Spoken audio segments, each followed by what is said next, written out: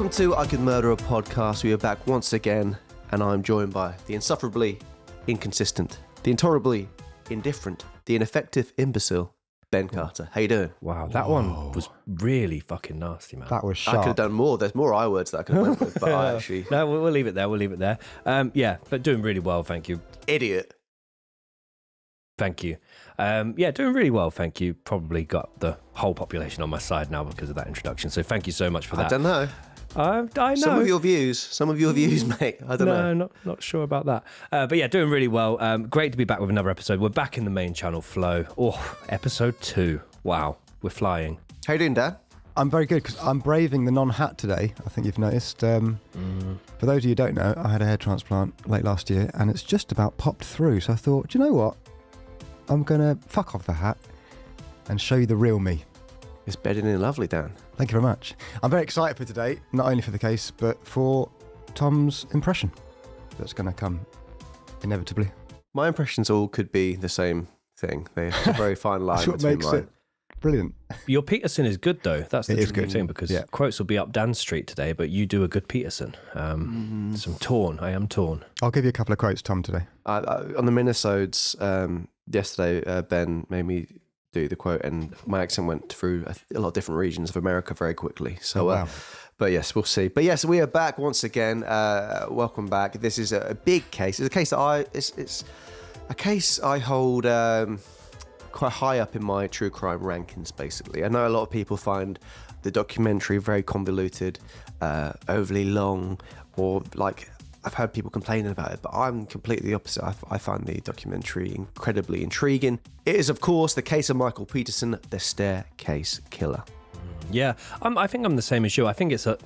Well, did you not say that you found Making a Murderer quite slow? Yeah. Yeah, I like The Staircase. I enjoy it. I rewatched it over Christmas, but I do find it a little bit slow. I can understand why people do critique it that way, but I really enjoy it. Really rate it. It's up there with The Jinx for me. Very sort of similar. Dan, have you seen The Staircase? Yeah, I have seen it and I enjoyed it. And although it's long, it didn't feel long because Michael Peterson is such a character. Do you know what I mean? Definitely. We're obviously going to delve right into Michael Peterson as a character, as a person. But I think for me, what I liked of The Staircase, thinking about Making Murder, I felt like they went over the same things a lot. Yeah. It felt like a lot of filler, whereas with The Staircase, it spans over a long amount of time, obviously. You have unimaginable access to the whole case, which I think is very new. And even seeing the reaction to some of the victim's family to the documentary later on when they revisit it is something I've never seen before within the documentary. So yeah, it's a very intriguing one. I'm very excited to kind of see what you guys think of it and obviously hear what you guys, the audience as well, think of it. We'll be popping up a question over on Spotify to hear what you guys think. But yeah, shall we walk up the stairs, guys, and to look at this case at the top of the stairs, but be careful when you're doing it. Ooh, what's that? Oh, references. Brilliant. Thank you so much. That was a hoot, by the way, wasn't it? Just a Cheeky little default bird. Yeah, cheeky little owl. The Michael Peterson case has sparked intense debate and speculation among legal experts, journalists, and the general public all over the world. Peterson, once a member of the US military, a novelist, and a former mayoral candidate, was at the centre of a highly publicised trial following the controversial death of his wife, Kathleen Peterson, in late 2001. Her body was found lying at the bottom of a staircase in their home, with several severe wounds that many have suggested could only have been inflicted by a third party. The division surrounding the case stems from conflicting evidence, including theories about whether Kathleen's death was the result of a tragic accident or a deliberate act. The Michael Peterson case remains, to date, a polarising subject, having been placed under the microscope by a Netflix series and a subsequent dramatisation, both of which invited ongoing scrutiny and differing opinions about what truly transpired on that fateful December night. Before we start, I mean, especially probably you, Dan, because you have been involved within the research. I think we've done cases before where one of us have a particular opinion and by the end of the episode it is slightly changed. Do you have like a clear stance in terms of what you believe? I'm obviously going to go into it, but I don't have to say what you think happened in that night, but in terms of Peterson guilty or not guilty, we'll just say that. It's not clear, but guilty. Interesting. Very interesting. But yes, we're not going to, any spoilers for anyone who hasn't heard of this. We're going to go into the case in depth like we always do. And yeah, as we said, I'd love to hear what you guys, the audience, think of this, because I think, as Ben's kind of put it within that text there, it is one that really people disagree on. I think a lot of the key evidence, I'll do it in quotation marks, key evidence used is very questionable. A lot of things used by the prosecution is very questionable. And some people would say some of the defence is questionable, but obviously we'll get into it. I think that's the interesting part about this case, and it'll be a fantastic one if you're listening or watching this episode and you are not familiar with it, because you're in for a treat. It's on Netflix still to date, and I haven't seen the dramatisation. Is it Colin Firth playing Michael? Don't they reenact certain scenarios in it? Is that right? They do the three main theories of what happened that night. They show kind of what they could have been, which is quite interesting. I started watching a couple of them and stopped, and then I thought, no, I'll give it another go. I think because Michael Peterson is such a character, it kind of felt sometimes like it was a bit of a, what's the word, when you do just an impression of him. But it probably is worth a watch. It's a very good cast. I know a lot of the Peterson family take a lot of umbrage towards that particular thing, and they refuse to watch it, but from things they've heard, they think it's just obviously dramatised, which obviously is a drama. But I would say this case, there's so much to it. It doesn't need anything added to it. Yeah. Like a winding staircase, Dan. Umbro. It's like a room with stairs. I don't know, there's a painting, isn't there? A room with stairs all over the shop. Yeah. And you go any way and look at it at a different angle. Well, there's an interesting painting at the bottom of the staircase as well. So painting within a painting. But I'll hit for some balance right now. I'll say, and I won't go into why, I disagree with Dan. But I can completely see why Dan has that stance. It's one of those cases, isn't it? It's one of those staircases. Yeah, I'm excited to go through this one with you boys. Sorry for disagreeing. I'm actually going to be slightly in the middle of this, because I probably do lean towards more like Ben's angle in terms of thinking innocent, but at the same time, there's a little nagging doubt, a little annoying little voice in the back of my head, shrieking, screaming when I'm trying to sleep at night, going, "Is he? Could you have done it?" And I just, I haven't slept for 4 days. But hopefully today I can, come up with an idea of what I think, and then we'll put it to rest. But yeah, it's a fascinating one. So let's not waste any more time, and let's do what I always do, start off with a little quote from Michael Peterson. And Dan, if you want to do an impression of him, feel free. I didn't do anything. I can't commit to that. The cartoon janitor. I would have got away with it too. I think you should have a go. Give me the first line of Michael Peterson. You do a good one, yeah. I didn't do anything. I'm innocent. I didn't harm Kathleen. We have all suffered enough already. Let's end it. I just want to end it right now. Enough is enough. We've all suffered enough, and that wonderful, awful line in Romeo and Juliet. This is fantastic. All so good. are punished. I mean, I don't know what we are punished for. I don't know why we shouldn't have to suffer with it. Why they were being punished, but I did feel that line. Let this end right now. But I did feel that line. That was so good. What a finish. The quote that Tom did yesterday, he was basically trying to pin a crime on an elephant, and the quote was about a paragraph and a half long. And So long.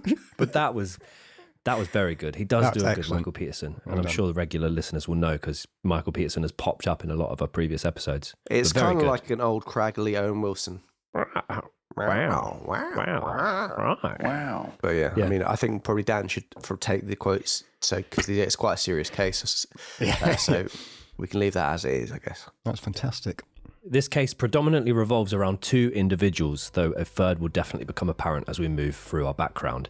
These 2 are Michael and Kathleen Peterson, so we'll explore Michael's background before moving into a detailed timeline of events, and then, as we've kind of hinted at, we can move to a form of conclusion and give our verdicts on this particular case. As Tom said, everyone seems to have a differing or ever-changing opinion on the case, so it's a really interesting and unique one.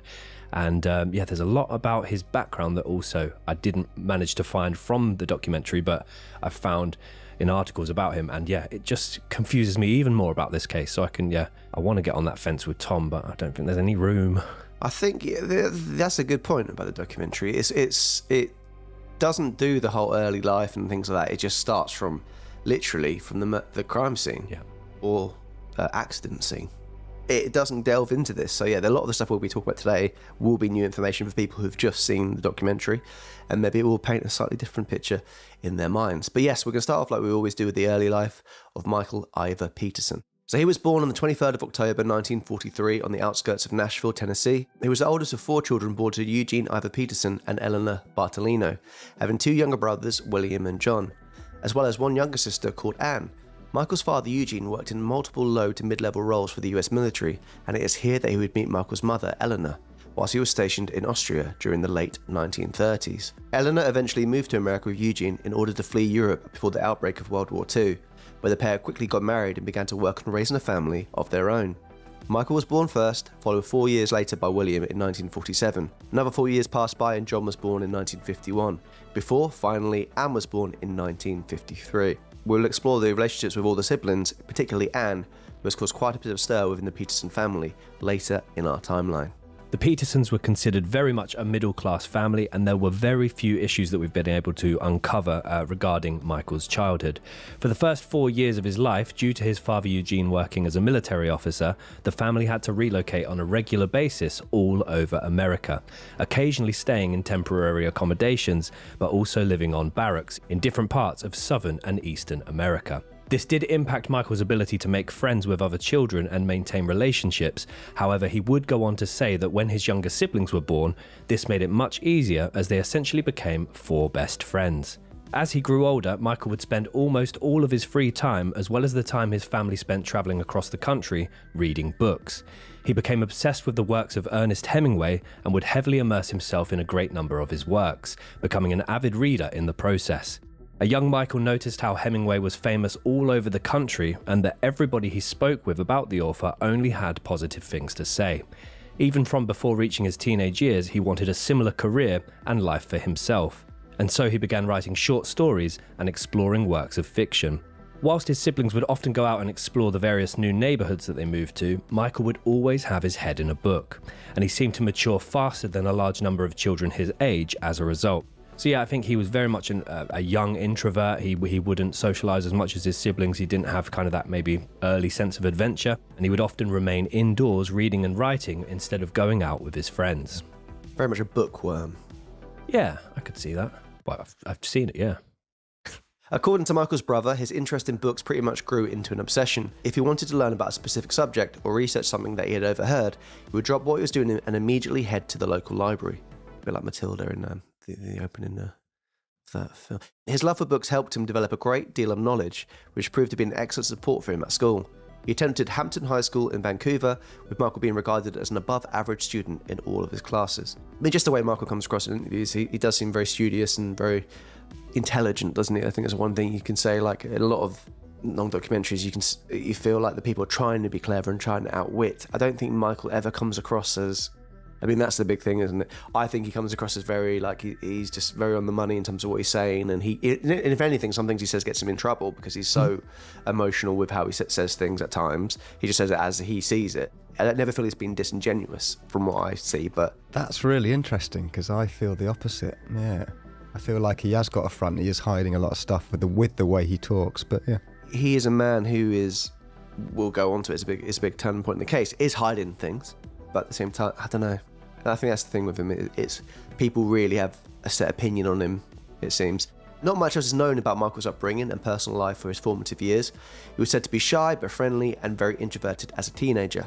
He went on to attend the prestigious Duke University in North Carolina, from where he graduated with a bachelor's degree in political science in 1965. Whilst at the university, Michael seemed to come out of his shell a little more, but still had a remarkable work ethic towards his studies. He was president of the Sigma Nu fraternity and was also the editor of The Chronicle, the daily student newspaper, for a year. He and a small group of friends also began to attend classes at the law school of the University of North Carolina at Chapel Hill. Yeah, so this Duke University, for what Michael went on to achieve in his writing career, I thought, okay, well, I'd not heard of Duke University, so maybe that was ignorant of me, but I did do a little look in, and I've got something for both of you. Benny's Tits, give him a listen. So notable alumni from Duke University: Apple CEO Tim Cook, former US President Richard Nixon, Bill Gates' ex-wife, Melinda Gates, although she's not just known as Bill Gates' ex-wife. And I thought, Tom, you would like this one. The leading cinematographer for the Wes Anderson movies, Robert Yeoman. Oh, there you go. Which one was for Dan?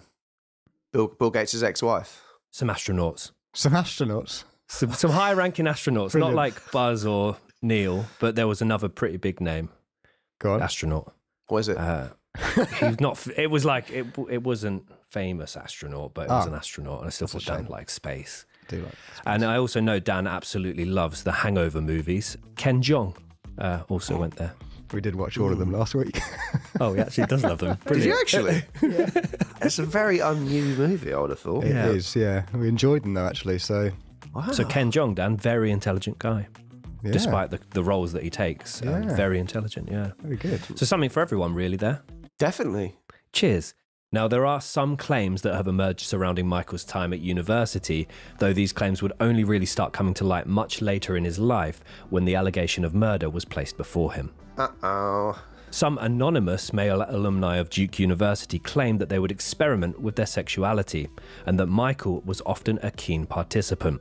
Though Michael would keep these experiences to himself, his siblings and close friends seemed to notice that Michael may have been either gay or bisexual. Once he graduated, Michael began studying law at North Carolina in the hopes of obtaining a master's degree, but he would eventually drop out for unknown reasons. Upon doing so, he took up his first proper employment at the age of 22, where he worked as a research assistant for the US Department of Defense. And his first key assignment was to research arguments that supported increased military involvement from America in the Vietnam War. He also briefly held an analyst role as part of a government think tank that also surrounded the Vietnam War. And yeah, these roles, this time that he spent, I would imagine surrounding similar-minded people, very much influenced Michael at this point in his life. And as a result, he became very pro-war and even voluntarily enlisted in the US Marine Corps. His first deployment was at an airbase called, and hopefully producer Dan can help us here, Rhine Main Air Base.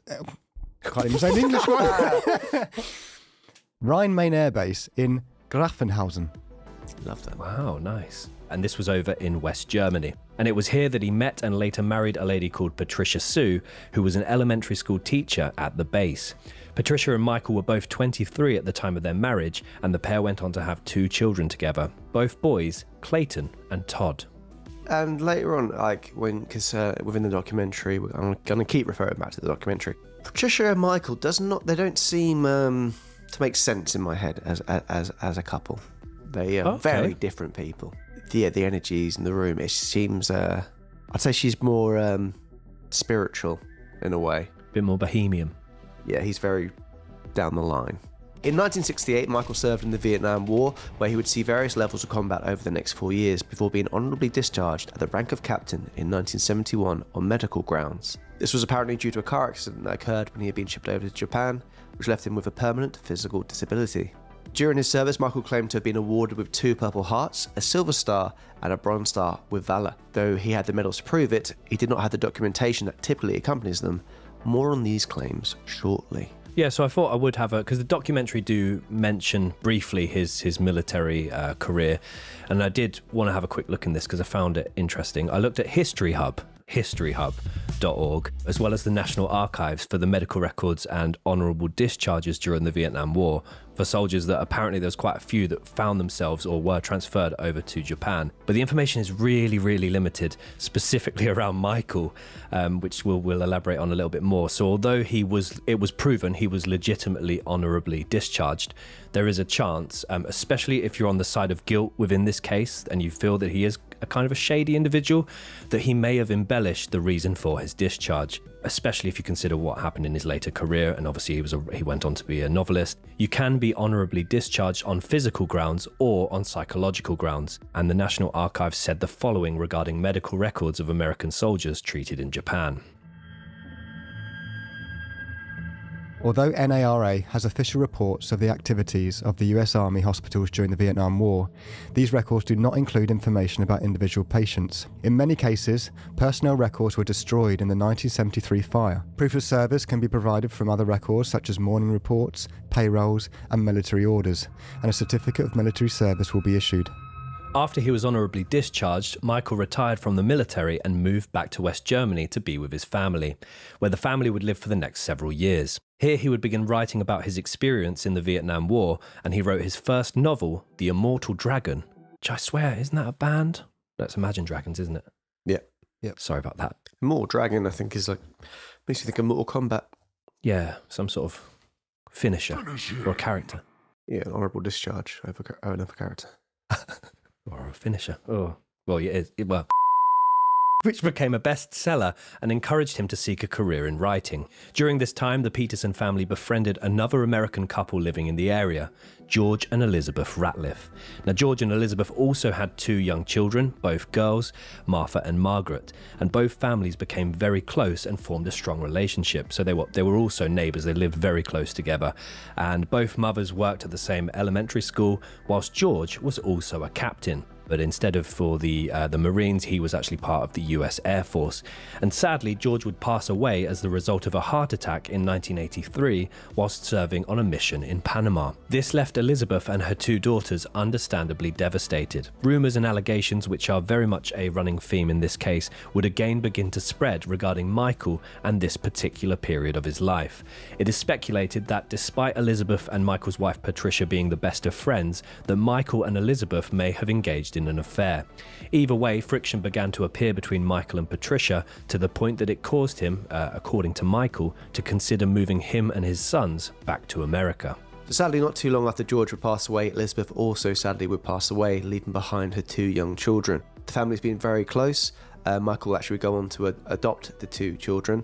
He would also receive the estate from the family as well, so he had a bit of money from the estate as well to look after the girls. So Margaret and Martha, who were very young at the time, lived together with Michael and Patricia, Clayton and Todd, for the next 2 years, whilst Michael would continue to receive income from his military pension, a large amount of income from the royalties of his novel, and he would also now receive German state benefits as a result of being the guardian of the girls. It is again here that the word speculated that Michael and Patricia now never legally adopted the girls for financial reasons, that they continued to raise them as if they were their own. So yeah, it's been speculation around whether or not they actually did adopt them or not. There was also a bit of disagreement between Patricia and Michael about taking on 2 children as well financially. It's putting a lot of strain on the marriage.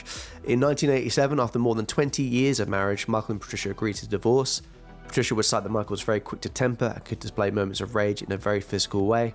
She would also assert that he had been unfaithful, but no information was officially shared at this time, and it was put down to an amicable split. As a result, Michael moved back to America, where he purchased a house in Durham, North Carolina. He took Martha and Margaret with him, whilst Todd and Clayton remained with their mother in Germany, though both of his sons would later join him in America. There are additional allegations that during the time that Michael lived alone with Martha and Margaret in America, he became particularly unkind towards Martha. In the book Written in Blood by Diane Fenning, she makes numerous notes that both Patricia and Michael found it very difficult to raise Martha, whilst they regularly favoured Margaret. She also suggests that Patricia and Michael tried to offer Martha for adoption to their good friends Jim and Mary Blair, who were a couple that lived over in Texas. And basically they had everything lined up, but then they felt bad for separating the sisters, and they felt like it wouldn't be fair on Margaret, so that's the only reason they didn't end up giving Martha away. In her book, she stated the following. Mike displayed a clear favouritism for Margaret, who was a friendly, outgoing and intelligent girl. Martha was more shy and sensitive. She developed a fear of Mike, hiding behind Barbara, the nanny, whenever she came to the house. Martha came home from the Petersons on a number of occasions with black and blue marks on her body, but Barbara overlooked it. Children often get bruised in play. She also alleges the following incident, which shows a concerning insight to Michael's demeanour. Then, Barbara went away for a week and left the girls with the Petersons. When she returned, Martha had 2 black eyes and blue marks behind her ears. This time, Barbara confronted Mike about what happened. He had said that Martha was a bad girl, and she needed to learn manners.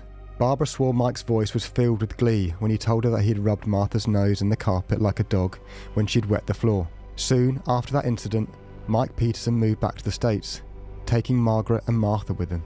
This is the kind of thing that isn't mentioned within the documentary, and it does very much paint Michael in a very different light, doesn't it? So I think because he is so quirky, and obviously in the back end of the documentary he seems quite frail, it's so hard to imagine him like this. I even find it hard to imagine him in the military, but that was really jarring to learn about that. I mean, I don't know if there is the right language, but he does come across as quite regal and like, I don't know, like old money kind of guy, like old values, very like instilled, that kind of thing. But yeah, that's obviously absolutely disgusting if he was to do that to a young girl or anyone. But yeah, it's definitely makes you question things. In 1988, whilst working on his second novel and also taking up work as an opinion columnist in the local newspaper, Michael struck up a romantic bond with one of his neighbours, Nortel Telecom business executive Kathleen Atwater. Kathleen was also a single parent, having a daughter called Caitlin, and the pair were similarly ambitious, with each of them being heavily interested in their careers, politics, law and community affairs. With the blended family now having 5 children from 3 separate couples before Michael and Kathleen eventually got married in 1997. So a note to mention around a similar time frame here, which is often mentioned in other documentaries or articles, is that Mike's eldest son, Clayton, was arrested in 1994 for planting a pipe bomb at Duke University, which is quite a big thing. A pipe bomb, it's not like a cherry bomb or one you flush and just it's a pipe bomb is extreme. Apparently Clayton had lost a fake ID that he wanted for a spring break, and so he planted a homemade pipe bomb by one of his administrative buildings in order to form a distraction, whilst he stole $1,500 worth of campus equipment capable of printing ID cards. Which is such an elaborate thing to do, like, just because you want to get pissed. An article in News and Record stated the following.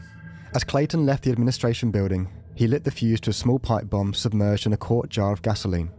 He also left a note in the building's basement that condemned administrators for prohibiting kegs of beer at the campus parties. Which is ironic, as Dukes had already held him back a year as a result of a drunk driving charge. When the Bureau of Alcohol, Tobacco, Firearms and Explosive later searched the Peterson home, they found 6 more assembled explosive devices hidden in the attic. He was laying pipe. That's not mentioned at all. Because I watched it over Christmas, and when they interviewed Clayton about his dad, he said, I wasn't the easiest kid growing up. I once wrecked his car, which I assume maybe was this drunk driving charge that they referenced. But there's no mention that he lit a pipe bomb at his former university. This is all news to me, yeah. And they found 6 more explosive devices in the Peterson family home. Yeah. So that was a bit odd. Yeah, Clayton was only 20 at the time, and he was sentenced to serve 4 years at a local federal penitentiary. And again, as I said, they interviewed both Michael's sons as part of the Staircase documentary, and they are very open about their upbringing. They did say that Michael was strict and that he did spank them but never struck them. And I believe it's Todd that says that he once cracked the pair's heads together in order to discipline them. People argue that the Staircase is very biased towards his innocence, but they also do, I don't know. But then mind you, if you've got a film crew and you're trying to defend your father, but they ask you, was he ever violent to you? I think they were preparing for the trial, and these types of questions may be thrown at them, but they were still both honest that he had been, physically aggressive to them in their childhood. I think though as well, not dismissing it, but in the sense of that, their age and how old they would have been, that kind of thing of, spanking your kid and whatnot was much more of a thing back then. I think even when we were kids, it wasn't like looked at as badly as it is now. And also the thing about the documentary is they originally wanted to have access to both the prosecution and the defense, and essentially the prosecution would later on go, nah, we don't want to be part of this. So then they only had access. I know people say Staircase is very biased, but you can't really not be biased because you're only getting access to that one side of things, and you're only going to hear those arguments. They do obviously interview the prosecution as well at times, but it's not half as much access as they were given to that side. And I think as well, and maybe again I'm viewing this slightly biased, but the prosecution do come across quite smug in some sections that they do have access to. So they were having they do interview them between trials and stuff, which we'll go into. But yeah, the lead prosecutor and the associate prosecutor both come across, they're very easy to dislike. I found. I think this is a common thread, isn't it? When you look at Making a Murderer, it's like exactly. And the defense lawyers always seem very charismatic and full of, I don't know, they're very charming, and like the lawyer in this, Rudolph, is very likable. Yeah, you can't help but then buy into it, think, well, if he's defending him, then he must be innocent, which is obviously a stupid way of looking at it. But yeah, I think all the stuff about, to be fair, Clayton's wrongdoings, does that mean that Michael will go on to do it? It's kind of a bit of a, it's just murky in the sense that that's happening within his home. I think it's probably about as far as you can push that.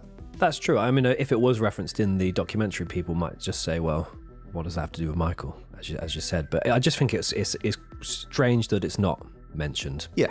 But it has no relevance to Michael. So why mention it? So I've just completely done myself. Well, he is made out of Michael's seed. He is. That's true. Never forget the seed, Ben. No. And the apple maybe doesn't fall too far from the tree unless it's on a hill. During this time, Michael released his second novel, A Time of War, A Bitter Peace, which was also financially and critically successful, earning him considerable wealth alongside his first bestseller. Kathleen was also highly successful in her own industry, so the pair were able to purchase a 9,500 square foot, 5-bedroom mansion in the heart of Durham that sat on the sprawling 3.4 acre lot in the Forest Hills neighbourhood. It is a huge house. Massive.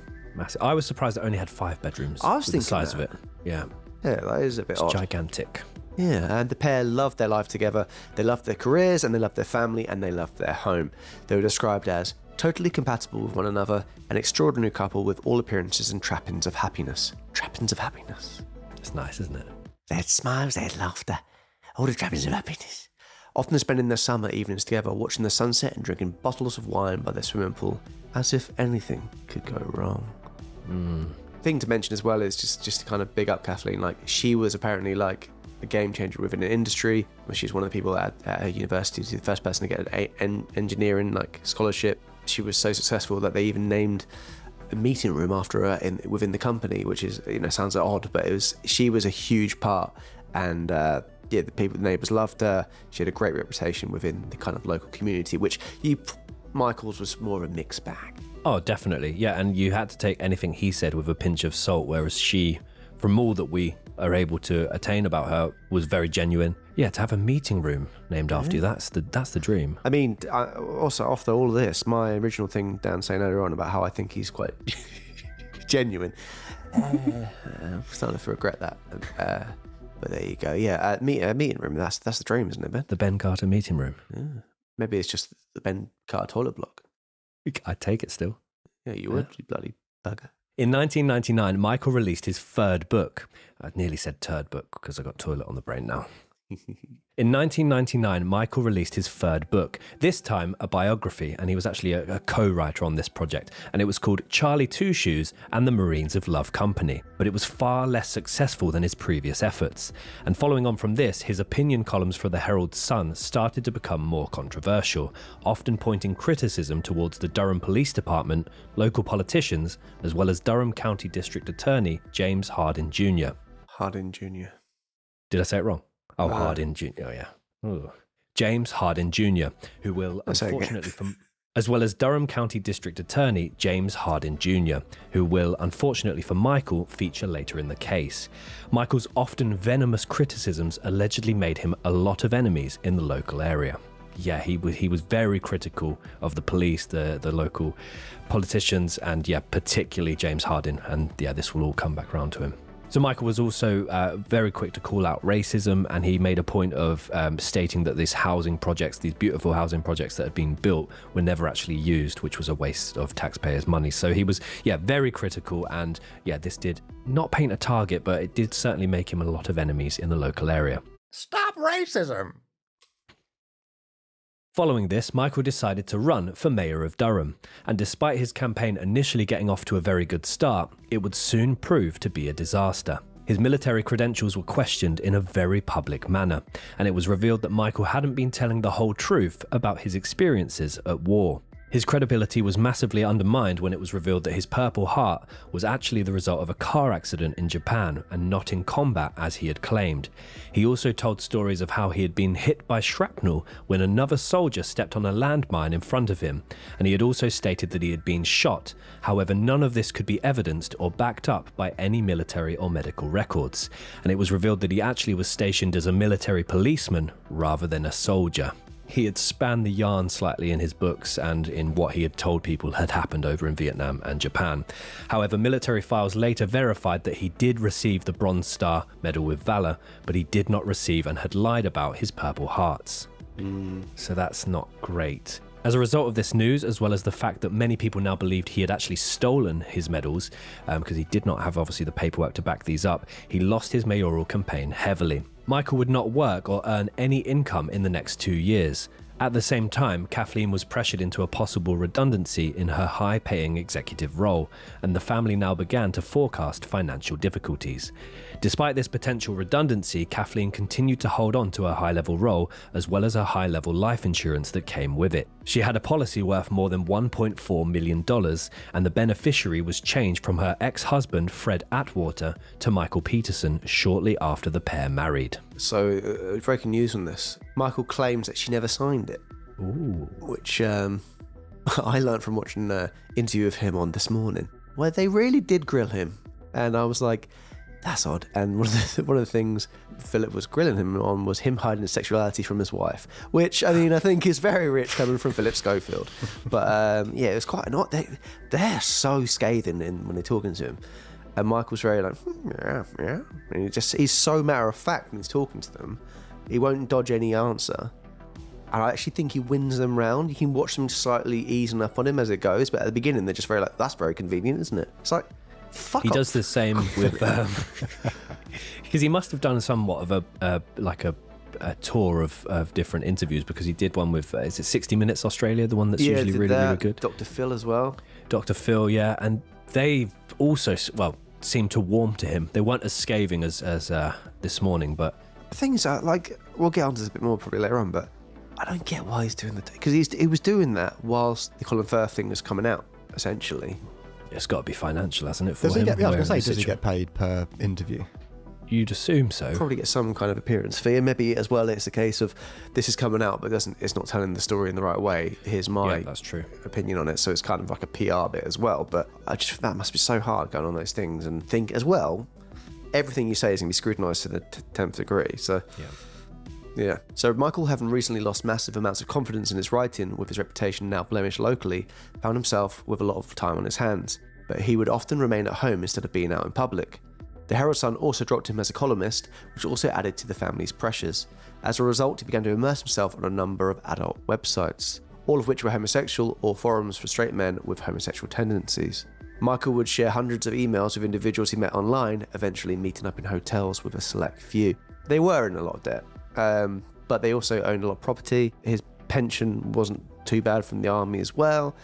And yeah, as we said, Kathleen, she still was able to hold on to her job. It was a bit murky in certain instances, but they weren't completely in the shit. I think like a lot of people's like motives for this thing is, oh well, he really desperately needed the money. And also Margaret and Martha, obviously bringing them into the family again, it's extra money the family having to pay. His two sons did rely on their money a lot from the family, but Michael would ask some of Martha and Margaret's like other relatives who were doing very well if they could help support with a bit of money towards their study, and they said, yeah, sure thing, here's some money. Like, so they weren't completely in the shit, they were getting support. And I don't think it's as much of a key thing as people like to make out. Yeah, I think if you at any point in your life write a bestseller, surely royalties that keeps kicking in for a little while. No, like a Christmas song. Yeah, I think a bit like a Christmas song. Maybe a little bit. Yeah. The book he wrote, Charlie Two Shoes, he co-wrote that with. There'd be a big film director had basically come up to him and the co-writer and said, we want to make this into a film. It's pretty much was good to go. And obviously that would have been a big cash injection into the family as well. So there was lots of things going on. Obviously he's tarnishes his local reputation from lying about the Purple Hearts, but still there was a lot of money to be made.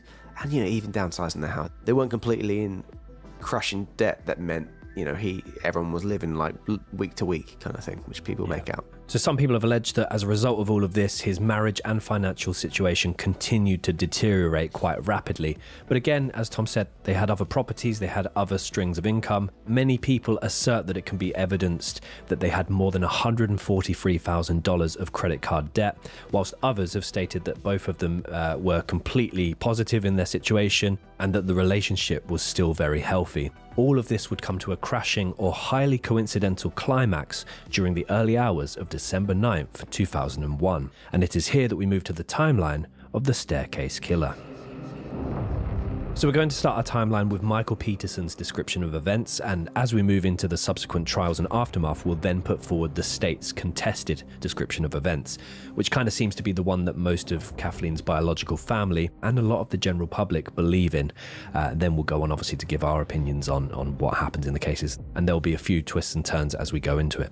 The late evening of December 8, 2001, Michael and Kathleen Peterson, according to Michael, had been eating together and watching a rented blockbuster movie, American Sweethearts, in their living room. When the film finished, the pair took their evening to their entertainment room to share a couple glasses of wine by their bar. Michael claims that the pair consumed 2 bottles on this particular night, due to the evening being unusually warm for December. Michael claimed it being between 15 and 20 degrees Celsius. The pair then took their glasses of wine outside down the garden to have drinks by their swimming pool. Michael states the following about what happens next.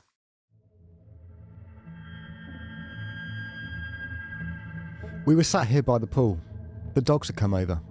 We were just talking and finishing our drinks, and then she said, I got to go in because I got the conference call in the morning. And she started walking out that way towards the house, and I stayed right here by the pool. I don't think I said anything special to her. I certainly wasn't thinking this was the last time I was going to see her. I said goodnight and I'll be up a little bit later. And the last I saw her was when she was walking away. That's it. That was the last I saw of Kathleen alive. No, she was alive when I found her, but barely. Michael claims to have had another glass of wine by himself before returning to the house almost an hour later. So that's a long glass, isn't it? Or am I just glugging it? He wanted to finish the cigar, apparently, and they take a while to smoke. Okay. You are a glugger as well. Thank you. Yeah, big old I glugger, do. yeah. Guzzler. Guzzler and a glugger. Yeah. Already done G, haven't we? We have. Yeah. But yeah, this particular time frame has always remained quite vague in terms of how long did he stay out by the pool for himself. Finish a cigar, finish a glass of wine. But at this point, it's well into the early hours of the following morning. Michael then returns to the house, and what he found when he entered the property was something beyond his darkest nightmares. Michael finds his 48-year-old wife Kathleen laying in a pool of her own blood at the bottom of their staircase. He finds her barely conscious, clinging on to what remains of her life. December 9th, 2:40 a.m. Again, the timeframes are quite vague in terms of how long Michael waited before discovering his wife and deciding to call 911. However, call records evidence that he first called them at 2:40 a.m, where the following conversation takes place. 911, where's your emergency? 1810 Cedar Street, please. What's wrong? My wife's on an accident. She's still breathing. What kind of accident? She's still downstairs. She's still breathing. Please call. She's conscious? What? Is she conscious? No, she's not conscious. Okay, how many stairs did you call them? What? How many stairs? Stairs. How many stairs? Calm down, sir. Calm down. No, it's just being 20. I don't know. Please, get somebody here right away. Please. Okay, somebody's dispatching the ambulance while I ask you questions. It's a forced kill, okay? Please, please. During the initial call, Michael said Kathleen was still breathing. After the first call was disconnected for unknown reasons, he called 911 again. This time, he said that Kathleen wasn't breathing. And the call, yeah, this is a big part of the case, the call itself. A lot of people have said it seems very authentic. He seems genuinely panicked. They point out the fact that he says that his wife has had an accident rather than any mention of any kind of attack or intruder being in their house. What do you boys think of the call itself? I think when I first heard it, I thought it sounded very genuine. Yeah, a lot of things I've heard in documentaries and podcasts I've listened about this case, some people go, oh, it's so fake, he's just putting it on and he's acting like oh my god, I did it. Like, you can put it on, but I think it seems pretty genuine. You can question why he hangs up and calls again, and also people always make a point about saying he gets a bit angry when they're asking about how many stairs she fell down. How many stairs was it? And it's like, he's like, I don't know, 15, 20, I don't know, come here. But it's like, who the fuck knows? Like, who knows how many, I don't know how many stairs I have in my house. It's like, it just seems such a stupid question, but people say that reaction was because, you know, he was so prepared for this phone call, but he wasn't prepared for that bit, so it annoyed him. It's like, fuck off. Mm-hmm. Like, the only thing, which some people have said, and I kind of agree with, is he doesn't mention all the blood, which is, we'll get into it, but it's a lot of blood. But I think it's fairly, you know, it's how you would imagine it. Unless he saw something, he's not going to say intruder or anything like that, because that's as well. If he did say intruder, you would then think he is trying to make. Yeah, that's true. I remember listening to that phone call for the first time in the documentary, and my immediate response was, "This is weird." So it's interesting you both say that it sounded quite, genuine and genuine panic. But my initial transient response was, he's overacting this, over-egging it, and like some of the responses are like when he goes like, "What?" like that, a certain question that he's asked. It just sounds very over-egged, and yeah, certain information is missing. And I get the stairs question, but if I fell down the stairs, or if I found somebody at the bottom of the stairs, I could easily go, I don't know, 10 stairs straight away. I could. Yeah, but what's he going to count? No, not the exact number, but you could just immediately say how many meters or how far he's fallen. But you seem to, not answer that very well. I think if like you've said, if he's very emotional and very volatile in his voice, you could be accused of overacting and trying to cover something up. Whereas if he was very cold and composed and 15 stairs, he sounded a bit psychopathic that way. Also, but I think as well, one thing that plays into his favour is the fact that the first thing he says is his address, essentially, where if he's trying to do this and, just so he has it on his side for when people do question him, I don't know. There's other things in terms of timings, which is more into question. Yeah. And other things that were found within, the crime scene itself, and in terms of timing and all that stuff, which is more. I don't know. I don't think you take a lot from the call. I don't think it doesn't make or break it either way. I know what you mean, Dan, and you could say him going, "What?" could be him just buying time to answer the question. Yeah, I do like that we all have slightly different opinions. I really like that, and I can. And the thing about this is, I don't disagree with either of you, and that's the tricky thing about this case. But that call was the start of my journey of him being quite disingenuous. That was the first moment I was like, I don't trust this guy. The only other thing he does as well, which he over-explains things when he's in normal interviews. Yeah. He'd be like, I was sitting there with a bottle of wine. It gets really in-depth on certain key points. It doesn't matter. He was like, I don't know if the chairs were exactly like this. And then as when Dan read the quote as well, he was like, and that was the last time I saw Kathleen alive. No, she was alive when I found her, but barely. It's kind of... But I think that's just him. I think you see it in this little interview tour that he's done. He is the same guy in all these interviews, but it's very... You're right. It could actually just be his character. Just over-explains things, a bit quirky, and maybe that's it. But is it a character he's playing, or is it legitimately him? Yeah. People use this phrase a lot, but stranger than fiction is kind of very apt when it comes to this case, I think, in terms of just... We're going to go into a big part of the case, which is like, what? If people don't know this case, you're going to be like, it's quite a damning twist. It's definitely, that call itself will immediately split people immediately. Police and ambulance are quick to respond and arrive at the scene not too long after the phone calls.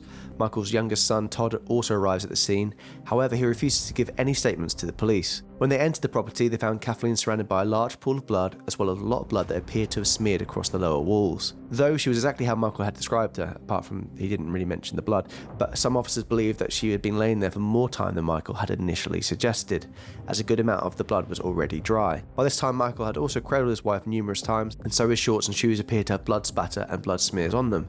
However, his shirt appeared to be completely clean. Investigators also noticed a bloody boot print on the back of Kathleen's trousers that seemed to match Michael's shoes. And whilst Kathleen's bare footprints can be seen in amongst her pool of blood, she now had flip-flops on. That's not good for Michael. Why would you then put flip-flops on her? I don't know. Well, this leads into one of the more outlandish theories about the case, the flip-flops thing. I don't think you can go, he cradled her to try and make this crime scene harder to read, because if it's your wife and if she's dying in your arms, you're not going to just sit there and go, I can't touch you just in case this is a crime scene, so I'm not going to show any emotion to you. And that's another thing for getting off the phone call. If your partner's there, perhaps dying, maybe you don't want to be on the phone call to the police when she passes away. So it's like, I can kind of get that. But and we're going to go into all the different theories and all the different bits of evidence as we go. But Michael said that Kathleen must have slipped and fallen to her death on the stairs under the influence of alcohol, and she also had Valium and there's another drug within the system, which she was taking just to aid her sleep. Basically, she was prescribed muscle relaxers after she actually had an accident within the pool. She jumped into the shallow end of the pool, and it actually resulted in an injury before. So she was prescribed muscle relaxants to help her kind of sleep and trying to get over that injury. So she had a bit of Valium and alcohol and this other drug within her system, which mixed with alcohol, it's who knows what kind of effect that would have. A medical examiner who examined her body at the scene concurred the death was probably an accident, but that narrative would later begin to shift. A toxicology report would reveal that Kathleen had a blood alcohol level of 0.7% and confirmed that she had taken between 5 and 15 milligrams of Valium. So Dan's just going to give us a bit of an overview here in terms of blood alcohol percentages, as well as the combination or the dangerous combination of also taking Valium at the same time. Blood alcohol of 0.10 to 0.12 will show obvious physical impairment and loss of judgment. Speech may also start to be slurred, whereas between 0.13 to 0.15%, at this point your blood alcohol level is quite high. Gross motor impairment, loss of judgment and perception can also be severely impaired. 0.5 to 0.7, which is Kathleen's level, is generally considered tipsy or buzzed. Relaxation, euphoria, lower inhibitions, minor impairment. This, together with her Valium intake, anything over 10 milligrams can make you dizzy, tired, or even have blurred vision. It would have been an unwise mixture to consume. It's advised not to drink alcohol at all whilst taking Valium. And also, like, to point that she also was going through a lot of stress at this time with the stuff that happened at her work.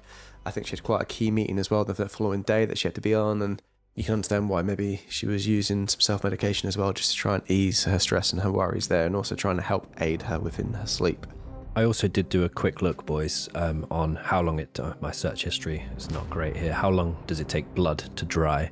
And depending on the volume, obviously there was a lot of blood at this scene, and also depending on the temperature of the room itself, it will typically dry between 30 and 60 minutes, although this is for a small amount of blood. This amount was probably at least double that, so yeah, it's not great. So during a post-mortem examination, the coroner concluded that Kathleen had died from injuries that were consistent with blunt force trauma, not an accidental fall. The autopsy report stated that she sustained a combination of severe and varying injuries, including 7 lacerations to the top of her head, a fraction of the superior cornea of the left fluoride cartilage, multiple small abrasions and contusions to the face, contusions to the back posterior arms, wrists and hands, before eventually confirming that she had died between 90 minutes to 2 hours as a result of blood loss from the injuries. So the person doing that is Deborah Radish, and she'll be a big part in this case. She says a lot of things which it's not really her position to say, which would very much could like sway a jury saying, I think this. Where it's like, well, it's not your job to think that. Your job is to say just this part of it. So she's quite a mischievous little doctor. Initially, all of Michael's family stood by him and his version of events, including Kathleen's biological sisters and only daughter. So police detectives then began to comb the rest of the house as well as Forest Hills neighbourhood, together with canine cops in search of evidence of a possible intruder, none of which... Canine dogs, mate, sorry. What did I say? Canine cops. Canine cops. Together with canine police dogs in search of evidence of a possible intruder, none of which could be found. The news broke on local news stations around the following morning, with both individuals being well known in the area and Michael being a known novelist. The only thing to mention as well is the police didn't really handle the crime scene very well themselves. It's similar to John Bonet. Neighbours came in, police were walking around the area, like it wasn't kept well. There's also mention obviously towels that Michael had underneath her head, which he said was there to make it more comfortable, but police or some people think that he was doing it in order to try and clear the crime scene. Yeah, there's lots of things going on within the crime scene there. It wasn't kept as clean and as well preserved as it should have been. Michael remains adamant that it had nothing to do with the death of his wife, but many locals found this hard to believe as a light began to shine on the darker elements of his past and his secret present-day life. So we're going to go into the elements of his past in a little bit. But yeah, the other thing is the ambulance, apparently the paramedics would say that he seemed, in shock. He was acting exactly how you'd imagine someone to be in that stage. He wasn't doing anything suspicious. He was just walking around, pacing, didn't know how to handle this, and he was distraught by the whole thing. So again, that could all be him playing his cards very well, but yeah, it's just their eyewitness view of it. Well, it was his son as well that was at the scene but refused to give a statement. Said as he was arriving and he saw ambulances in the driveway, he had feared that his dad had had a heart attack or something like that. He had nothing in his mind could comprehend that something had happened like that to Kathleen. I mean, the family have a bit of a weird relationship with the police, so I can understand why he didn't want to do that, didn't want to talk to them. And also with his, we'll go into it with some of Michael's writing in the newspaper as well, being quite negative towards the police. They kind of immediately knew that this is going to be, it's not going to be a smooth period of time. So December 20th, 2001, 11 days after the fact, Michael is indicted for Kathleen's murder. He voluntarily surrenders himself to police shortly after the indictment despite his children's pleas, and he is taken into police custody. Upon surrendering himself, he quotes Shakespeare to local press outside the police station.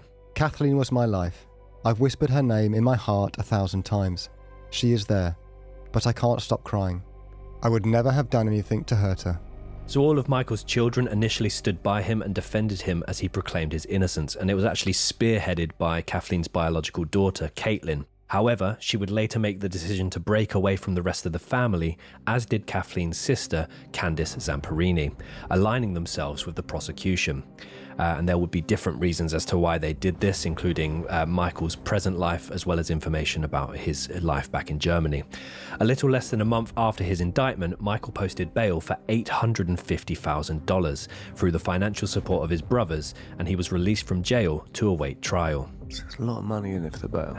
Yeah. A lot of money. February of 2002. Whilst awaiting trial, and as he had now become the prime suspect for his wife's alleged murder, Michael and his family pieced together an incredibly strong defense team, including attorneys David Rudolph and Tom Mayer, retired detective and private investigator Ron Garrett, forensic pathologist Dr. Werner Spitz, and blood spatter expert Henry Lee. The team focuses on the theory that Kathleen's death was an accidental fall rather than any kind of third-party involvement. And that's the thing as well, and it will come up throughout the timeline, there was no murder weapon or potential murder weapon in sight anywhere internally or externally on the location. And yeah, obviously they've already spent a large amount of money on getting Michael bailed. They would now have spent a huge amount of money on putting together this team. They would also run mock juries, which I can't imagine was cheap. So significant amounts of money are now coming out, and people have suggested that Michael may have used, as he was the beneficiary, he may have used some life insurance money in order to cover these fees. So the defense actually based this argument on the blood spatter in the staircase and surrounding walls being consistent with an accidental fall down the stairs. But what they suggest is not a fall from the top of the stairs to the bottom. They actually are suggesting that she's trying to make her way up the stairs but has fallen backwards, suggesting that Kathleen slipped numerous additional times whilst trying to get back to her feet, injuring her head and body in the process against the coving and the door frame surrounding the staircase. They argued that she would have continued to slip on her blood, and this would have caused numerous smears and spatters rather than a blunt force attack. So there's no blood at high parts of the walls or on the ceiling, which they're suggesting if there was a weapon or a blunt force instrument used, as the weapon went back up from the strikes, there would be spatter over the higher parts of the walls and the ceiling, where they couldn't find any. The defense team also reviewed 257 deaths that were caused by blunt force trauma, and that also had occurred in the same state, all of which had confirmed skull fractures or damage to the brain. Kathleen had neither of these things. So yeah, as Tom said, Deborah Radish's opinions and testimonies were very much called into question by the defense. That's a big one there, because if it was a fit of rage, or if Kathleen had maybe found out about him messaging these people on these websites, and they had a big argument and then they fell out and he's smacking her in the head, it's like, yeah, so the blood splatter doesn't really lead to that. And also, if you can't hit someone delicately enough to essentially kill them without doing the stuff to the brain, like, you have to be such a weird swing, and it was very unrealistic that was the case essentially. Well, that was it. And then without a weapon, they're suggesting that maybe he could have banged her head against the wall and the stairs, but the wounds did not line up with that. And also that would have caused either a fracture or significant damage to the brain, which she had neither. Yeah. So that's more why I'm leaning towards innocent, Dan, in terms of this part of it. But there is so much still to go in terms of why he could be guilty. I mean, they then said from that essentially that the weapon had to be something that was hollow and light enough to hit, which we're going to get into what the weird implement is that you never find on a Cluedo board, because it's such a niche thing. But yes, we'll get into that. So in analysing Kathleen's wounds, the defence contested the opinion of the medical examiner, Deborah Radish, who had concluded that Kathleen had died from lacerations of the scalp caused by a homicidal assault. They suggested that lacerations to Kathleen's head and body were not all consistent with blows of any sort, due to the fact there were a complete lack of underlying injury, such as bruising, swelling, any kind of bone fractures, or hemorrhaging of the brain. During the same month, French filmmaker Jean-Xavier de Lestrade and his crew began following Michael, his family and his legal team, and filmed their movements in preparation for and during their trial. That French filmmaker is an award-winning documentary maker. They wanted to basically do, as I said earlier, a whole conclusive look at the American judicial system from both sides. They originally were given access to both, but then the prosecution said no, and it was just following the defence. So this footage would go on to form the now renowned series on Netflix, The Staircase, though it was initially given to French network Canal+. So yeah, Michael was actually very keen. I think he led the defence in terms of saying, yes, I want this to happen, just because he wanted to document everything that was going on. He was very wary about the police, as we said, so he wanted to have everything as he could to prove his innocence. So a lot has been said as well about The Staircase and the bias that it has, as Michael would enter a relationship with the editor of the film, Sophie Brunet, but apparently when he entered the relationship, the episodes that she had edited was only the first 4 episodes of the series, and they were already edited before she started talking to Michael. So people saying that she changed the way she was editing it, I don't think it can be true. Another editor would then take her place in doing the edits for the documentary. And Michael made a big point of saying, it's questioning you can't question their integrity. Jean-Xavier and Sophie, they're professionals. She basically felt a connection to him whilst doing the editing, and then would go see him later on when he was incarcerated, which we'll go on to. So I think that's a bit of a weak. Originally had the HBO series framed it, made it seem as if they're very much together during all the editing, and that is not quite the case. July 2003, the trial begins with intense media coverage focusing on the prosecution's theory that Peterson, who incurred a vast amount of debt, encouraged his wife's life insurance policy, and was a closet bisexual, had bludgeoned his wife to death in a fit of rage. The trial lasts several months, during which time a lot of intimate details about Michael's private life comes forward. The trial calls various forensic experts, family members, and even former male lovers of Michael's to testify, whilst the defence continues to argue that Kathleen's death was indeed an accident.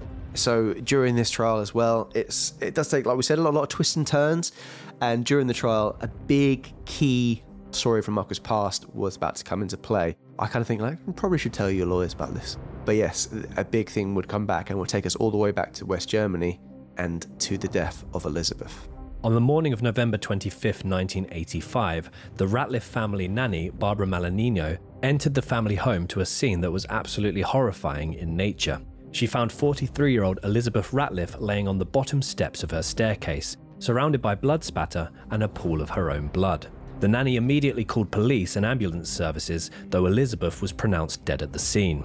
German officials declared the incident an accident and believed that she had died of an intracerebral hemorrhage as a result of an existing blood disorder that she had, and this particular blood order was known as von Willebrand's disease, though many people and even the local media believed her to have been killed as a result of a homicidal assault. And this is where it gets quite interesting. Michael Peterson was supposedly the last person to have seen her alive. The Peterson family had had dinner with her the evening before. However, he wasn't questioned further and was even granted guardianship of her 2 daughters who had lost both their mother and father within a 2-year period. So this is obviously where Michael now takes guardianship of Martha and Margaret. Barbara Malagnino, the nanny, later recalled the following. I looked around and there was a lot of blood on the floor. There was a lot of blood on the walls. I could not believe what I was seeing. It was unusual for there to be that much blood. There was blood all over the house, and I would find more spots and smears around the house days and even weeks later. So for anyone who doesn't know this case, this is the big turning point in the case in terms of people going, what the fuck? And yeah, people saying that Michael did it because basically they were very close to families, and Michael could have known that, if anything was to go wrong, he would receive their inheritance, which apparently wasn't a large amount of money. It certainly wasn't enough to be able to care for and raise 2 children from a very young age, because the girls were very young at that age, young at that time as well. Well, there's such a niche thing to happen, people dying from falling down the stairs, and this happening around in suspicious circumstances twice with Michael Peterson being around, it's very, very fishy to say the least. The only thing I would say, and I'll put to you guys, is if you're going to commit a crime and kill people, would you do it by pushing them down the stairs? Because it's not guaranteed that they're going to die, is it? No, I wouldn't feel confident in my push nor the fall. And the head's going to have to hit something hard enough in order to do that, which it wasn't proven that was the case. I think if I had to push someone down the stairs, I'd feel quite confident. Go on, then. But I see what you're saying, Tom, yeah. Do you want some stats, boys? Do you want some stats? I'd love a stat. I'd love some, yeah. So, unfortunately, I don't have... Case. Yes. Ben Carter's statistics! I like stats. Perfect. Welcome back, BC's interesting stats. So I couldn't actually find them for Germany, but I have got them for America, and the fact that this has now occurred twice in the circumference of Michael is quite interesting. So on average in America, there are over 12,000 deaths per year caused by falling down stairs. Ooh. But that only equates to 0.003% of the population dying from falling down the stairs, and it's obviously happened twice around Michael. A further 43,000 are hospitalised as a result, and according to oddsofdying.com, your lifetime odds of dying from a fall down the stairs in the US are 1 in 1,523. They're not that big. Which I didn't think that was that bad. The question is here, like, you got. I'm just going to use the C word there, but it's very unnecessary. You get people out there who win the lottery twice, You do. and you don't go, "Oh, that's fishy." The Well, the damn Australian right. guy that did it on camera. He won a load of money on a scratch card, and then they were filming him at the shop, and he scratched it off, and he won even more the second time. remember that. Yeah. So that the thing, like, it's not completely out of the question. And as well, I mean, we've just done Ben's stats. There's new segment called Benny's Statistical Satchel. But we're going to go over to Tom's tepid take. Ooh, Tom's tepid take. Temperature, kind of hot. So this is slightly less of a hot take. It's more me against the kind of, the keyboard warriors and people kind of trying to make something out of nothing, really. One big kind of key thread that people join these two cases in crimes with, or two accidents with, is a certain painting which sat at the bottom of the stairs. Le Chat Noir, which, Dan, that translates as? The Black Cat. It does indeed. Well done.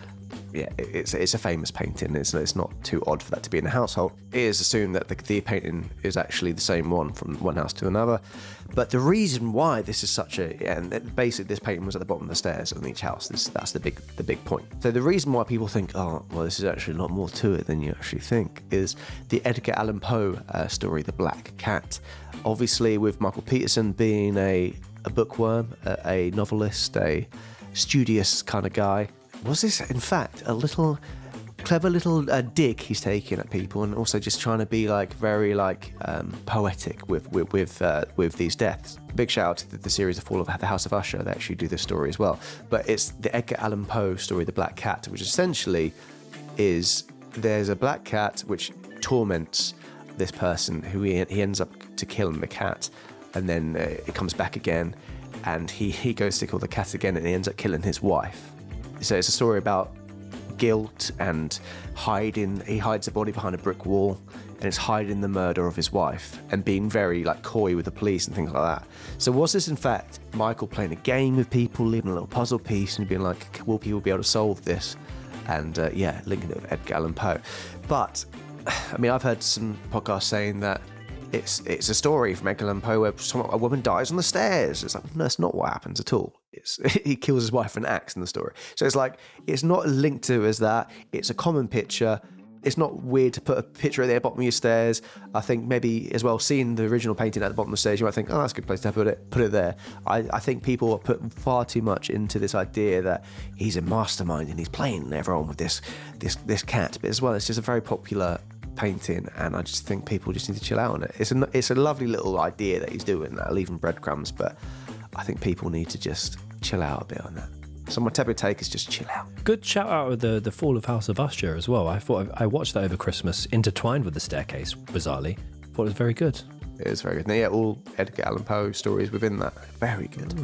But yes, so that's a thumbs down from me, guys. And maybe stop reading all those stories. Anyway, back to the case. Don't actually carry on reading them because they're good stories, but chill out. So there is a great deal of controversy and varying opinions surrounding the death of Elizabeth Ratliff, including eyewitness testimonies that state they saw Michael running from the property. They also say that Michael had a contradictory version of events in retelling Elizabeth's death, and also criticism of the German medical examiner, as well as the autopsy that was conducted. And apparently it was this German examiner's first ever autopsy. There were also beliefs from close friends of Elizabeth that she had been complaining of severe headaches in the weeks building up to her death, and many believe that she may have suffered an aneurysm or a stroke before falling down her staircase. And so basically, with all this kind of coming out during the court case, they got on to exhume Elizabeth's body and actually transport it to the US, or to be sort of the brain to the US to be studied. And they did go on to find out that she did in fact suffer from a stroke. Yeah. So that, again, it wasn't overly publicised, especially when people are trying to paint it in certain ways. It does appear that she did suffer a stroke and fall down the stairs, which in my head, that does rule out. I mean, Michael couldn't make that happen. Another thing that people go down a lot is the idea that him having an affair and Margaret in fact being his child, because she looks a lot like one of his sons. But apparently that's been proven as well that that's not the case. It's not, one of the children is not his children, and people like to dig that up and keep saying, well, they look so alike, look at the pictures of them, but it's been proven that it's not the case. So yes, I think that one is, of course, straight away, you're like, well, as soon as you hear it, you're like, okay, fuck it, he's guilty. He's obviously guilty. But then when you look into the finer details of it, it's not as clear cut as that. And I mean, as well as this being something that came out in the trial and was really used as a tool against Michael, the other thing was his sexuality. So they basically went through personal emails of Michael's and entered that into evidence to essentially suggest that he was having an affair with another man, and that he was essentially cheating on Kathleen without her knowledge. That would be argued very much. However, Assistant District Attorney Frida Black, and again, she's had her critics throughout this series, but she wasn't as forthcoming with the film crew to be as involved with their production as the defense were. But she made the following statement outside of the courtroom when it first came to light that Michael had had an affair. Kathleen would have been infuriated by learning that her husband, who she truly loved, was bisexual and having an extramarital relationship, not with another woman, but a man, which would have been humiliating and embarrassing to her. We believe that once she learned this information, that an argument ensued and a homicide occurred. So on that, basically, there was evidence to show that the computer had been used that night on her journey, basically, to go up the stairs. She'd gone to the computer. She did have a meeting locked in for the next day, and she was gone on her computer, and it's shown that she logged in, etc. And people believe that perhaps there was some porn or email on there that she saw of Michael's, and then she basically confronted him, and that's how everything spiraled. A lot of people say Michael would never let her go in his office and use the computer. That would never happen. But then she had her own login on the computer, so it'd be very odd if that was the case. Basically, they were starting to use Michael's sexuality as a blowpoke to beat him with. Very good, very good. What's a blowpoke? We'll tell you in a minute. We'll tell you. So the defence would counter this claim by stating that Kathleen was fully aware of Michael's sexuality and that they remained in a very happy, open marriage, regardless of Michael's other relationships. And this was actually reinforced by family members, including Michael's own children, when they testified. And yet that was one thing the prosecution couldn't really do. They couldn't call into question the fact that he was a good parent, the fact that he was a good husband, and the prosecution couldn't even get Kathleen's sister to sort of call into question his abilities as a parent or a husband. Everyone said they were completely in love and a really happy couple. So I'd say they had all the trimmings of happiness. Trimming, it's so nice, isn't it? Trimmings of happiness. Wasn't it trappings? No, but I'm saying trimmings. All right, sorry. But I'd also say they also have all the trappings of happiness. But yeah. So the blowpoke that Tom's mentioned. So this was a huge moment as well. Now the blowpoke is essentially a fire poke. It's a hollow fire poke where you can blow in it to then make the engulf the flames a little more. I know you're not very handy with a fire, Ben. I'm not. No. But Dan would love it. It's basically what I did to your hot tub, blowing into the flames. It is, yeah. He blew more than that, mate. Bubbling away, brown. What? Is that Michael at the end there? Very good, Daniel. So basically, a lot of the Peterson family had been gifted blowpokes, and in Shit the Michael, present. yeah, really, yeah. I don't know. You'd like that, would you? I'd quite like a blowpoke, to be honest with you. All right, well, know for next time. So yeah, basically, various members of the Peterson family had been gifted blowpokes, and the Michael Peterson, Kathleen Peterson household had 2 blowpokes. However, only one of them could be accounted for. Now, the prosecution were adamant that this was the murder weapon and that the second one had been taken out of the house, as only one of them could be found. It was heavy enough to do the damage, but not heavy enough to fracture the skull. So they believed, yeah. Yeah, so they believed. And also, I mean, in the staircase, it has a slight wind to it. So you go in and you sort of approach it. This is very technical, inwardly, and then you turn like a 90-degree angle to your right. Yeah, so basically, in this kind of house, an old-fashioned house, you have the big main staircase, a big lustrous big main staircase. This staircase would have been essentially for the staff. It was like from the kitchen, little creepy ones. You go up the stairs, chuck a right, and then you're going up. So it goes a little spin around, but it's not the big posh one. And as it spins, there's one slightly more narrow, angular step where it has kind of a thin tread to the right of it. Now, they're suggesting that this weapon, even though it's quite a long fire poke, it's about a meter or so long, could have still been lifted and struck someone within the confines of that staircase, which again I find there was no spatter from. Yes, and that height. So Dwayne Deaver, who again along with Radish, Deaver and Radish, fucking useless, and we'll go into it. But his theory was essentially, oh yeah, well, the reason there's no blood splatter on the ceiling is between every hit, he just wipes it, then hits again. In a fit of anger. You're not got your little hanky out and just wiping it. And as Ben was saying, in terms of the room there, you don't actually have a clear. You'd have to go like a very odd movement in your arm and to not hit the ceiling, and then we all really slowly go up, smack down. But even that could cause spatter. It would be easier to stab with the blowpoke than to strike, which is a grim image in itself. But yes, and Deaver, essentially, he was the one saying, like, he claimed to be on multiple cases when it came to people falling on the stairs and these kind of things. And also, we're going to go into exactly his digressions, which would lead to other things, but he would go on to do tests to prove that using the blowpoke, you're able to get a splatter on the wall sufficient to match. And it was like, I think over 200 tests he had to do in order to get it. And when they finally did, his team one of his team began dancing in celebration. Yeah. They're celebrating it, and I think it was to do with a bloodstain on the inner bit of Michael Peterson's shorts. Yeah. So essentially they're trying to hit this sponge,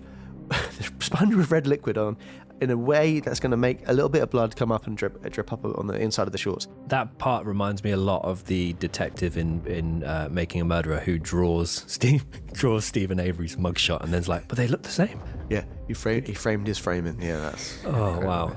So this blowpoke, they are adamant that that's the weapon, but it can't be accounted for. Now, weeks into the trial, the blowpoke is found, and it's found by one of Michael's family members. The documentary crew are on hand when this happens, and so they are also filming the moment that they can evidence that it's not contaminated as they recover it. It's then evidence that the blowpoke is covered in cobwebs and dirt, but no blood is found on the blowpoke.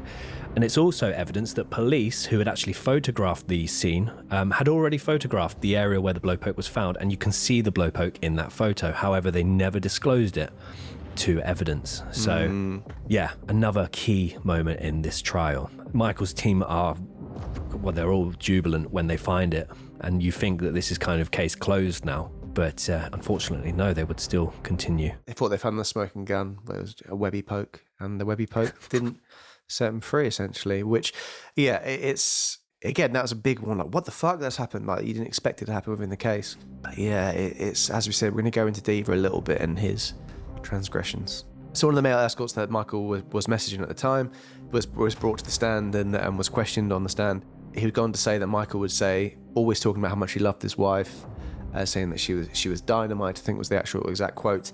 And this guy came across very, I think the defence thought he would be like, this will prove that, Michael, they're trying to frame him as being a deviant and all this stuff, and it's basically just been very homophobic about the whole thing. And he was very charming, and he said afterwards he'd gone to say he felt he actually was being used and badly treated by the prosecution. But he was saying, basically kind of painted a picture of Michael loved his wife, he still had these feelings and urges towards men, but he said he'd never had a client as open about saying how much he loved his wife. So that was an interesting little twist in the tale as well. So the trial now goes on for the next 4 months, and we arrive at October the 10th, 2003. After one of the longest trials in North Carolina history, the trial concluded with Michael Peterson being found guilty of first-degree murder and sentenced to life in prison without parole. He is offered the chance to give any kind of final remark to the court, where he opts to turn round and face his children before saying, "It's okay, it's okay, it's okay, it's okay," to each of them.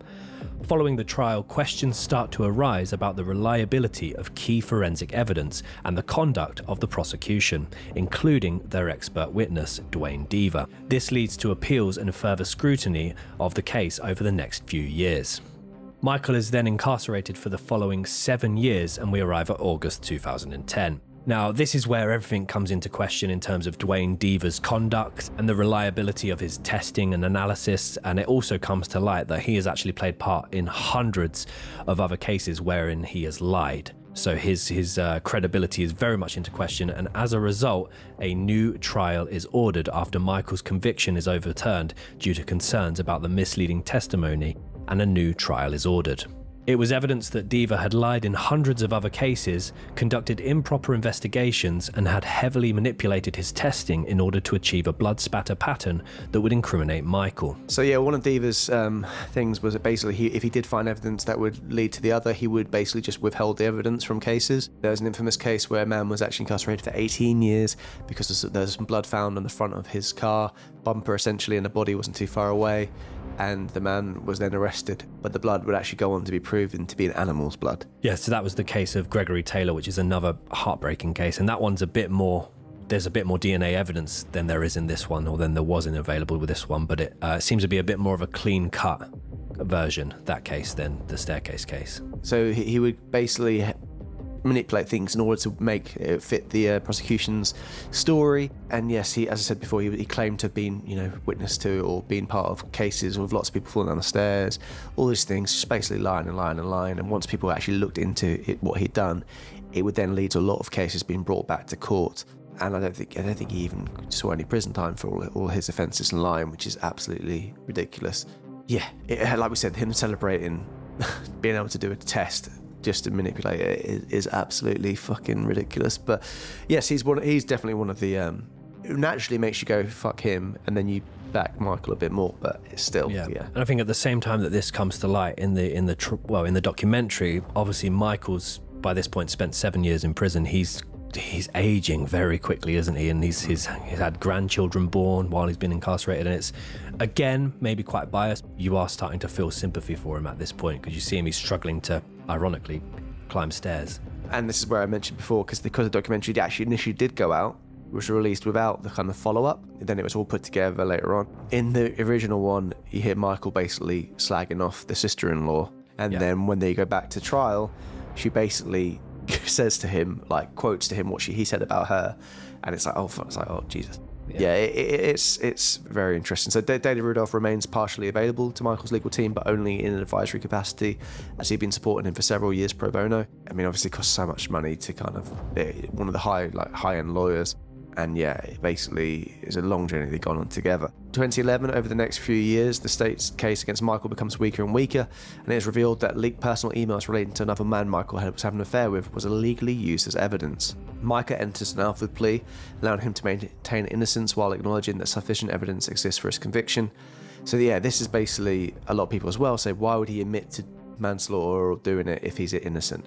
But much like the Memphis 3, you're either saying, no, I'm going to stick to my story and remain imprisoned just for, just to prove that I believe in this so much, or do you think, fuck it, I've missed so much life, I haven't seen my kids grow up, I haven't seen this and this, and he reluctantly said, okay, I'll do it, but he was very, against the idea originally of doing that. So he's subsequently released from prison, much to his former sister-in-law's dismay, having already served 8 years of his sentence. Part of his release terms state that he must live under house arrest with a strict curfew, while also wearing an ankle tag tracking monitor, which he wears for the following 2.5 years. 2.5 years. But that still works, technically, it's right. Exactly right, yeah. 2.5 years. That is funny. I don't know if this was as well, going back to the David Rudolph, because again, very likable, very charismatic. I don't know if this was me being quite gullible, but I found the fact that he had stuck with Michael pro bono, and I really warmed to Rudolph. I thought that was a sign in itself that I should believe Michael's innocent because Rudolph does. But then Rudolph is doing his job. But the fact that he did some of it pro bono kind of swayed me as well, which it probably shouldn't. I think as well, by that stage, how much money Michael has paid for him, he might even just feel a bit like, and as well, over the time spent with him and the family and all that stuff, he might just feel like, fuck it, I can he knows he's not going to be there a lot of time, like every day working on it, but he can just advise, because they spent a lot of money by that stage. And there's also a bit of a stern word between him and Michael at one stage where Rudolph is essentially saying, I'm going to have to, move on. And he's like, well, no, you've been from this the beginning. And he kind of begs him a bit, doesn't he, to be part of it. Yeah, I mean, it's as well, so Kathleen's sister Candace was obviously, she was opposed to the idea of him ever being released at any point during this trial. She appealed and pleaded to each different judge to not let Michael out, and that she feared for her own safety and Caitlin's safety if he was out on the streets. So she was a constant kind of thorn in the side of... Buy a bungalow. Yeah, exactly. Yeah, I mean, you've got the doorstep, but that's it. There's no, Get a ramp. So she was obviously furious when he was eventually released, and she was a big part of the reason why he had to have that ankle bracelet on for such a long time. A bracelet? Ankle bracelet, yeah. That's cute. Yeah. Tag. Yeah. I don't think I ever called it a bracelet. I think some people might. I'll Google it. You carry on. Okay. After search ankle bracelet, it just seems to be lots of like decorative like bracelets around the ankle. Electronic tagging, the use of ankle bracelets. Yes. I needed that. Yeah, so I mean, he's out now, technically a free man. He's obviously done a lot of press appearances, television interviews in perhaps search of proclaiming his own story, but also maybe for some sort of financial relief. Obviously, the properties have all been sold off now. And yeah, I mean, it's a very divisive case. People have differing opinions. In terms of a motive, obviously there are arguments that it could have been he had maybe a financial motive, but there's obviously, as Tom said, they had other properties, they had other strings of income. There was no other motive really apart from that they could really cling to, apart from he'd maybe engaged in an affair and was no longer in love with Kathleen. But again, that was disputed by family members and Michael himself. There's some theories. I mean, there's a lot of information about this case on Reddit. Some users have suggested that Michael committed the crime naked, showered and dressed afterwards, and did it via slamming the back of her head into the staircase. Yeah, I don't really see that one happening. The other one that has come to light recently, or in recent years, is the barred owl theory. Now, this theory, it's a barred owl, not a barn owl, so easy mistake to make, and you let people off if they do make that mistake. But this theory suggests that... If they write it wrongly, yeah. Yeah. This theory suggests that a barred owl, which were very prominent in that particular area, had inflicted the initial wounds on Kathleen outside of the house and mistaken her for prey whilst she was outside for some reason at around 2 a.m, 3 a.m. in the morning, putting up a Christmas decoration. From the dramatisation of it, she's essentially gone out to correct a bit of decoration that had fallen down, essentially. She went outside and just kind of moved it. I think it was like a reindeer of some sort. And then whilst doing that, the owl swooped down. Yeah, and so apparently the reason why this came forward is that they were very much present in that area at the time. There were apparently owl feathers and pine needles found amongst the crime scenes. So with that, essentially the idea was she went outside to basically fix a bit of the decorations. No one really knows why, but it would make the most sense. And whilst doing that, the owls are known to sweep. It's not as a crazy idea as people think. Sweep down, and the actual lacerations on the back of the head, which if you see, it's quite shocking when you see them. Apparently they fit perfectly with the idea of talons going into the back of the head, and it could cause a quite deep cut without doing the fractures on the skull. So the reason why people think that is because the shape of the talons on there, and those owls are known to be around there at that time. But also there's minute feathers were found on her, in her hair and in her hand, which that in itself is quite a weird thing to just have on you. It would obviously, you'd think there has to be some, I never thought I'd say the phrase altercation with an owl, but that's a very odd thing to happen. Maybe it would explain she's walking up the stairs, she's lost a lot of blood whilst walking up the stairs, and then she slips on her own blood and falls down the stairs, is the theory there. And yeah, people are starting to believe that theory. It's not that the owl was in the house, it happened outside the house. And yes, apparently there's lots of attacks that happen from owls, more than you would actually think. Out of interest, was there actual legitimately sized owl feathers found, or was it just the microscopic ones like you mentioned? I think they found microscopic ones as well amongst some of the DNA that was against the outer frame of the staircase door entrance, where like a bit of impact had happened. I mean, I've just Googled the old barred owl Kathleen Peterson, and there are diagrams of how it may have happened, and they do kind of line up with the lacerations, but because they are interesting oddly shaped lacerations. I would just expect more feathers. There was a large smear of blood on the outside of the front door frame as shown in the police photos, which would explain if the attack happened outside. There were drops of blood on the outside walkway leading to the front door of the house as well, which, to be fair, I was thinking that would go against it, but there was blood found. 2 wounds on the scalp, which is shaped in talons. Tiny wounds in Kathleen's face is consistent with the tip of an owl's beak. A feather was found, it just says feather was found in Kathleen Peterson's body. A twig was found in dried blood in Kathleen Peterson's body. There's numerous strands of Peterson's hair with the roots indicated had been pulled out, not cut, found in dried blood on her hands.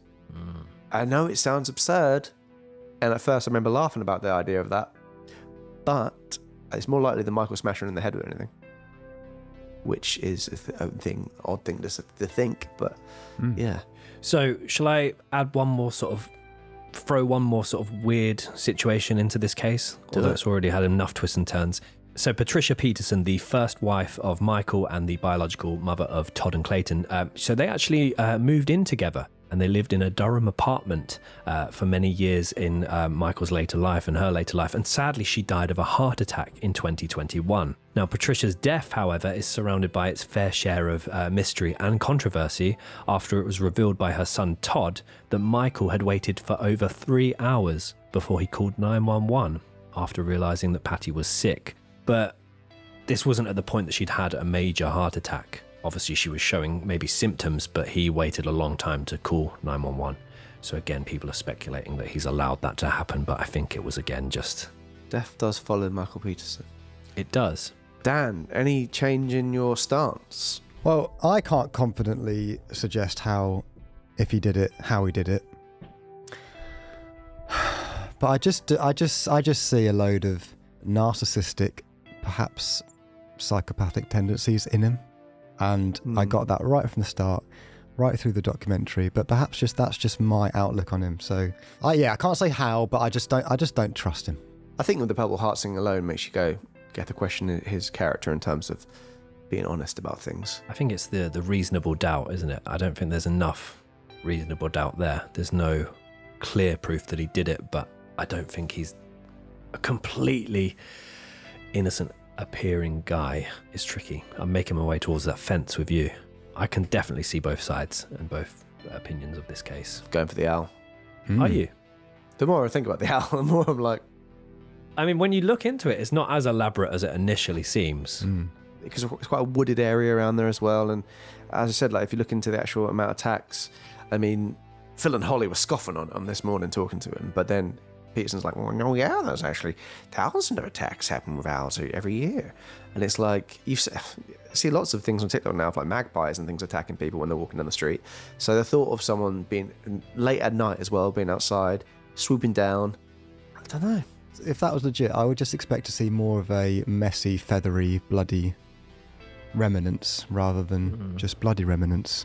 If you know. But if the owl was just swooped down, right, and gone on the back of the head and pecked the face and then flew off. If he's that efficient, then that's impressive, yeah. Or she. Or she. Yeah, then if it was just a swoop down, because I mean, it might be similar to a shark getting a surfer, like not knowing exactly what it is, and then attack and then go, fuck, it's not right. It's not a mouse. Fly off. You know, it's the feathers being there and the twig being there and then the hair being noticeably ripped out is a bit odd. Yeah. All their hunting as well, barred owls, is done during the night or twilight hours. You don't really see many owls during the day. No, and if you do, keep your distance. But there you go. We want to know what you guys think. So let us know down below in the comments below on Spotify and on YouTube, of course. Let us know the theory you think. Was Michael Peterson guilty? Was the owl guilty?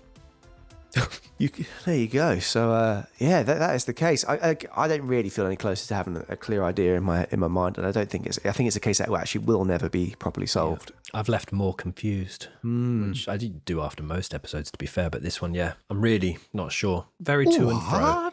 What? But yes, thank you so much for joining us, and we'll be back again next week. But Ben, it's time for your cryptic. Benjamin Carter's cryptic clues. Everyone gather round for some clues that can be quite cryptic, but he's going to give them to you anyway. Hope you can figure them out. Yeah, so this week's cryptic clue for this week's case was it's a case the more that you stare at, the more you'll start to see different things. So it's quite an obvious one. I don't think many people will get this one, Tom and Dan. I really don't. I'm quite happy with it.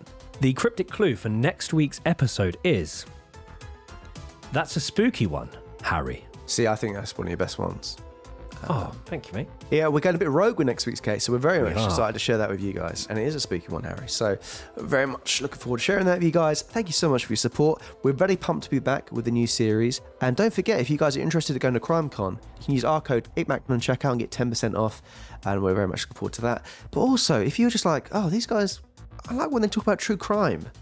I want more. Why not go over to www.icmap.co.uk, icmap.co.uk, and you can become a member on there. There's 3 different tiers, different things you can get from it. Get access to over 140-ish episodes, minisodes over there, audio and visual. And also, there's lots of merchandise over there, so if you want any of that, why not check it out? Absolutely, and we appreciate that times are quite tough at the moment. It would be absolutely amazing if you could just tell people about us. Pop us on your social media, pop us in your story, give us a shout out, and just tell your friends about us. We'd really appreciate it, because the more ears and the more eyes, the better, I've been told. Definitely. And yeah, a little cheeky review, a little thumbs up on YouTube. It goes further than you'll ever know. And yeah, we're very much pushing our YouTube stuff this season. Please, if you haven't already, give us a little cheeky subscribe. We're very much appreciated. And we've got a lot of juicy cases this season, so be sure to stick around. But anyway, like we always say, we say this all the time. Keep doing what you're doing. Yeah, it's tricky. Yes. Unless it's lying about your purple hearts, see? Not disclosing the pipe bombs. Yeah, don't do pipe. Don't lay a big old fat pipe bomb. Yeah. It's Duke's. It's a nice place. Hangover guy that Dan likes. That unnamed spaceman. Anyway. Space astronaut. Similar thing. Anyway, all the best. See you later. See you later. Two pip.